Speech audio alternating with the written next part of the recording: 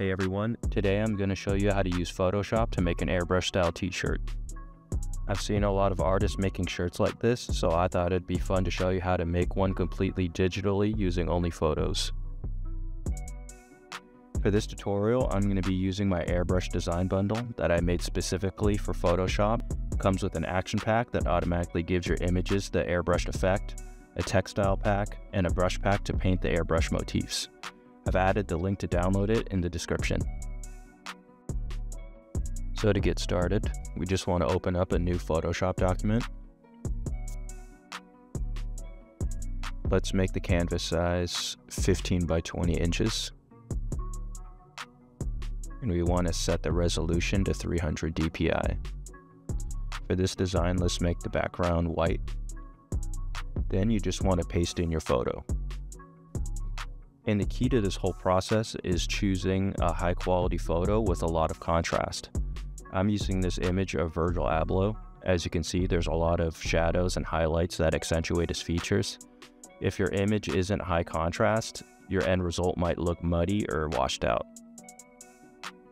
Next, you just want to select your subject and then crop out any parts of the image that you don't need.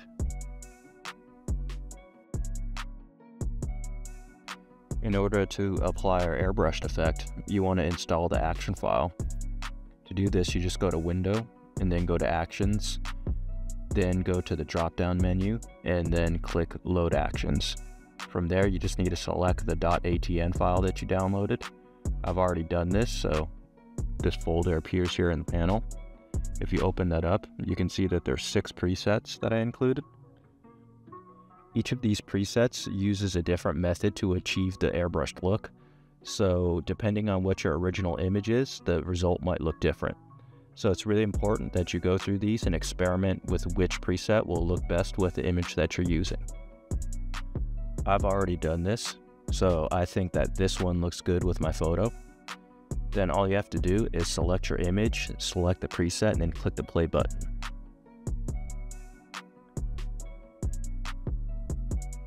The airbrush effect is automatically applied to your image. If you go down to your layers panel, you can open up that folder, and here you can tweak the levels or the hue and saturation. I like to make the darks a little bit darker and make the whites a little bit brighter just to add some contrast. Depending on your image, these adjustments might need to be a bit more drastic, but for this one, it's pretty subtle.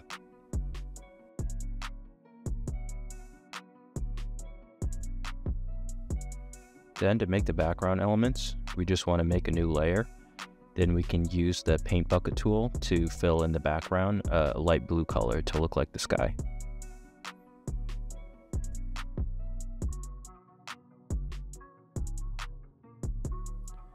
Then, in order to add some clouds in the background, we want to import our brush pack. You can do this by going to Window, then click Brushes. Then in the Brushes panel, click the drop down and import brushes.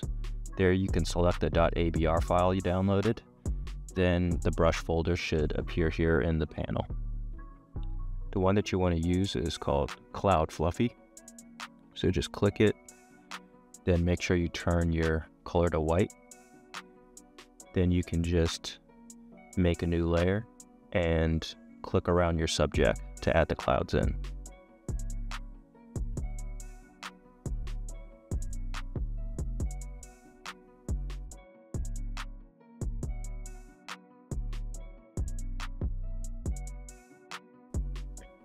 You can go up to the settings and even adjust the size of the brush to your liking. Once you're done painting your clouds in, and you want to add your design to that oval shape like how I did it in the final version, you just want to select all your layers and then add them to a group. Then click the layer mask icon down at the bottom, and then make sure that you click that layer mask thumbnail in your layers panel.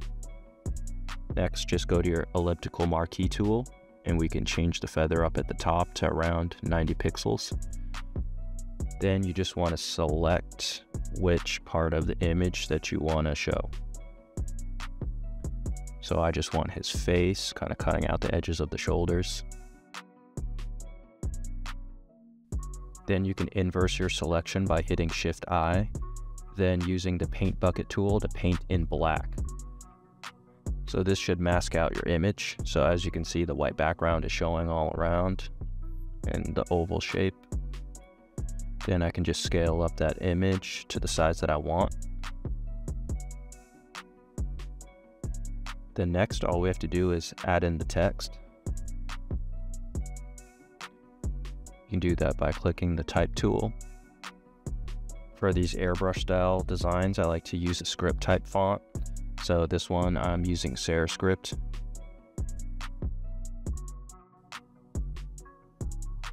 You can scale that up. Then I think we should add an arch to this text. You can click that and then click the warp text icon. Then let's click arch. I'm going to bend that to around 35% and then click OK. Then let's just continue to adjust this to the placement and size that we want.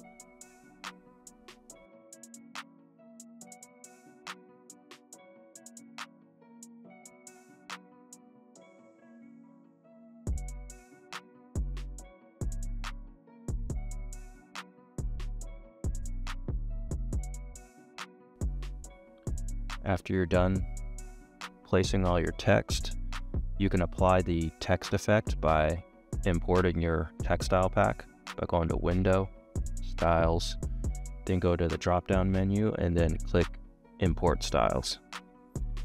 Click the .asl file and then that should import all your text effects in the panel. As you can see, for this one, I use this blue one.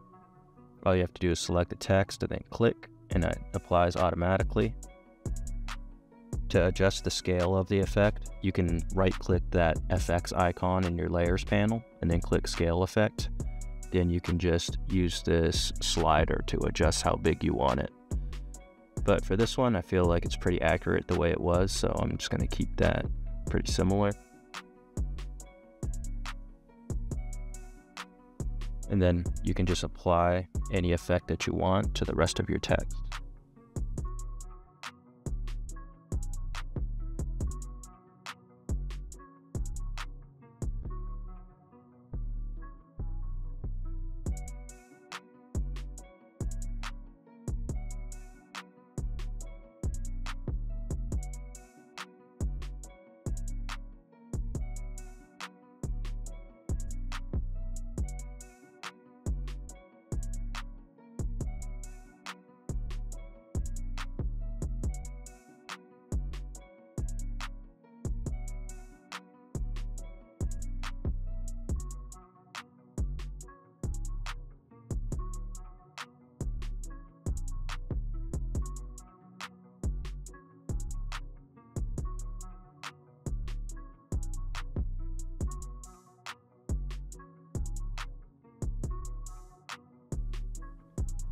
I actually think the color looks a bit too saturated, so I'm going to fix that really quick.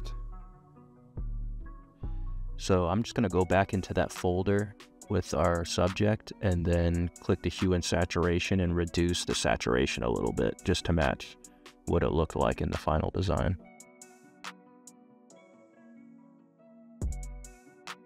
Let's just tweak that spacing a little bit more.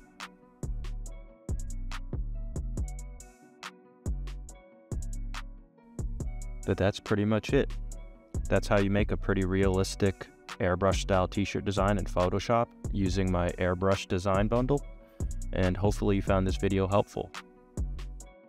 I have a ton of other design tools available in my shop. I've got vintage style image effects, textures, mockups, and more. If you could check out the link below, I'd appreciate the support. Thanks for watching.